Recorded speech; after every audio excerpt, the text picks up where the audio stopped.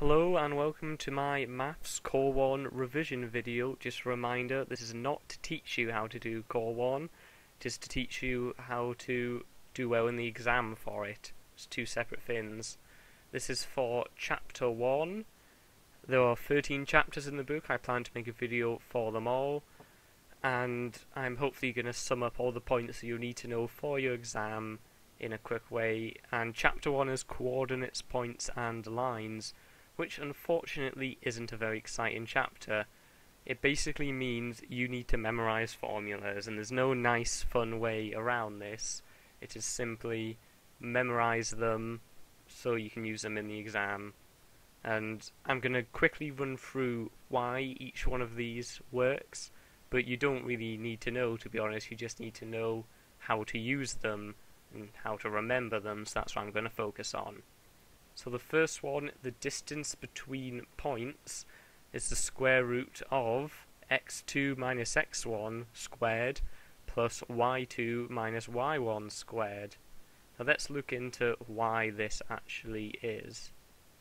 If we have ourselves a line, let's make a line here, with two random points, so it could be any points, it doesn't matter, we can make this line into a right-angled triangle by coming along here and by coming down here, making ourselves a right-angled triangle. And then simple Pythagoras will tell us if we label these sides A, B and C, we can write c squared equals a squared plus b squared. Therefore c, aka the distance between these 2 points, the square root of a squared plus b squared, which is what our formula is saying. But instead of using a and b, it's using x2 minus x1, which is also known as the difference in the two x values, and y2 minus y1, which is the difference in the two y values. So that's why it works, but to be honest, you don't really need to know that. All you need to know is how to use it. So let's say that we had 2 points here. We'll call this one 7, 8. We'll call this one minus 2, 4. You want to know the distance between these 2 points? You start off with your x coordinates. I usually put the biggest one as x2, but it doesn't make a difference which way round you do it. It will just, I find it easier. So I will do the first x value, 7, take away the second one, minus 2. 7 minus minus 2 is 9. So we've got 9 squared there, plus the first y value, which is 8, take away the second one. 8 take away 4 is 4. 4 squared. That would get us 81 plus 16, which comes out as the horrific number of 97. So our answer of the distance between these 2 points is root 97. Of course, in the exam they'll give you numbers that actually work and come to a nice answer, but it's honestly as simple as that. The only hard thing is remembering the formula, so you literally just have to sit and revise that. Next up, gradient of a line. This one, again, if we have our random line, everybody should know from GCSE that to work out the gradient you can make a triangle just like this, and you do the y value difference divided by the x value difference, and this is just a nice formula way of writing that rather than having to draw out a diagram and do all the little bits of maths. So if we take our points, what was it, 7 and 8 minus 2 and 4, I think, we can simply do this formula, y2 minus y1, 8 minus 4 is 4, over x2 minus x1, 7 minus minus 2 is 9. So that's the gradient of this line. It's as simple as that. Again, the only difficult thing is remembering the formula. Then once you know that, all you have to do is sub in your values. Dead simple. Just have to revise that formula. The equation of a line is the fundamental of this topic, and it basically says if you know one point, x1 and y1, and the gradient m, you can work out the equation of that line. And it makes sense. If you have a point and a set gradient going through it, there's only one fin that can be. There's no variation. There's 2 points, you could have curves through it or anything. 1 point but different gradients, then you know it could be coming in from this angle, it could be anything. But once you have one gradient and 1 point, there's only one value it can be. And it's just a case of expanding out the brackets once you know that. So let's take our point as -2, 4 again. And let's say that we have a gradient of 3/4.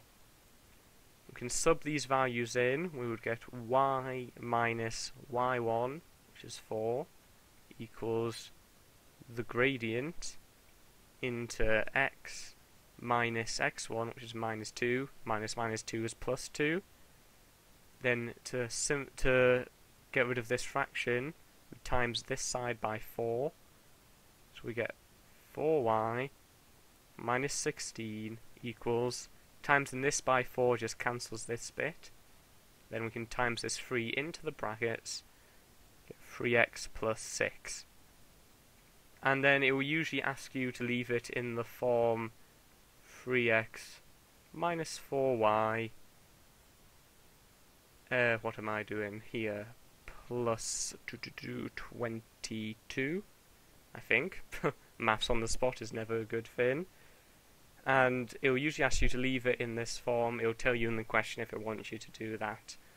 But again, if you remember the formula, it's just a case of subbing in your values and expanding the algebra, which if you're careful about it shouldn't be a problem.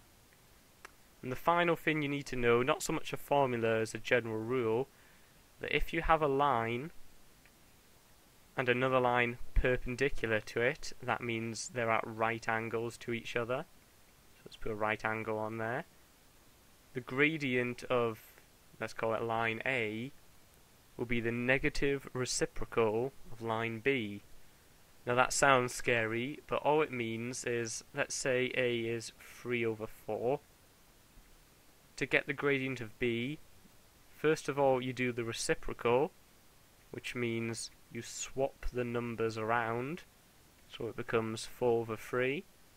If it was just 3 on its own, it would become 1/3.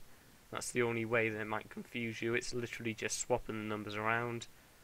And then, to make it the negative reciprocal, just change the sign. So if that was already a negative, I would have changed it to a positive. And it's literally as simple as that. That may come up in a question that you will work out the gradient of one line and then need to use this rule to get the gradient of a perpendicular line so that you can put it into this equation. And that's actually quite likely to be a question. What a good question would be is they would give you 2 points and they would ask you to work out the equation of this perpendicular line here. So you would have to, just getting my diagram up. There we go. You would have to work out the gradient of these 2 points using your formula, work out the gradient of this line using that rule, and then sub it all in to your equation of a straight line to get the final answer. And that's been a quick overview of the formulas, but to be honest, you don't need to know why any of them work. You just need to remember them for the exam and be confident in putting in numbers. And as long as you have the right numbers and you know the formula for certain, that shouldn't be an issue. So I would suggest that you take a screenshot of this page now, or you write them down and you just sit and remember them. There's no nice way to do it. But that is everything you need to know for Chapter 1. I hope this has been remotely useful to someone. I will be making more of these videos for all the chapters because I'm revising for my Core 1 exam, and I find that making videos and teaching it is a good way to revise. So, hope this has helped someone. See you guys in Chapter 2.